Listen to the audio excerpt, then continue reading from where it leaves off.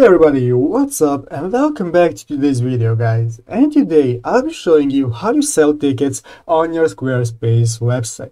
So yeah guys, make sure to watch this quick and easy video till the very end and follow my steps correctly, so you can make sure you can do this yourself and this works the same for you.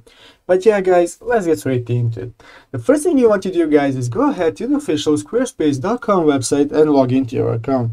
After logging in guys, you'll be greeted by your dashboard right here where you can see all the websites that you have and own on your Squarespace account. As you can see, we currently have only one website called Tutorials, and this is the website we'll be using for today's video.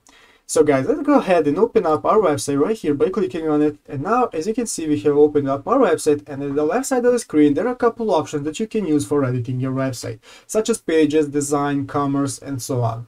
What we want to do guys to add a ticket is go ahead and click this option right here called Commerce.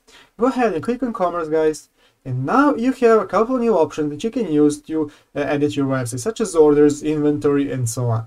What we want to do guys is go ahead and click the second option right here called Inventory. Go ahead and click on Inventory guys and go to the upper right corner right here and select Add Product. So go ahead and select product, right guys, and now you can select what you want to add. And since we are adding tickets, we want to select a digital download. As you can see here guys, now we'll be able to add our digital download right here.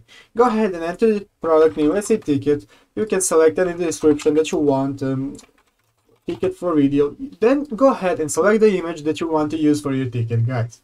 After selecting the image guys, you can either put a price right here. Let's say the price is $5, and you can either select if it's on sale or not. Let's say that it's not on sale. You can select your organization, visibility, just edit everything that you want, and after that guys, go ahead into the upper right corner and click on save.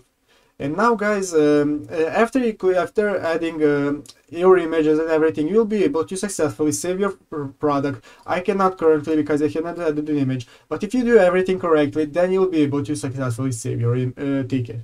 So yeah guys, that's how you add a ticket for sale on your Squarespace website. I hope this video was helpful. If it was, make sure to leave a like and subscribe to the channel. So yeah guys, thank you for watching, take care and bye.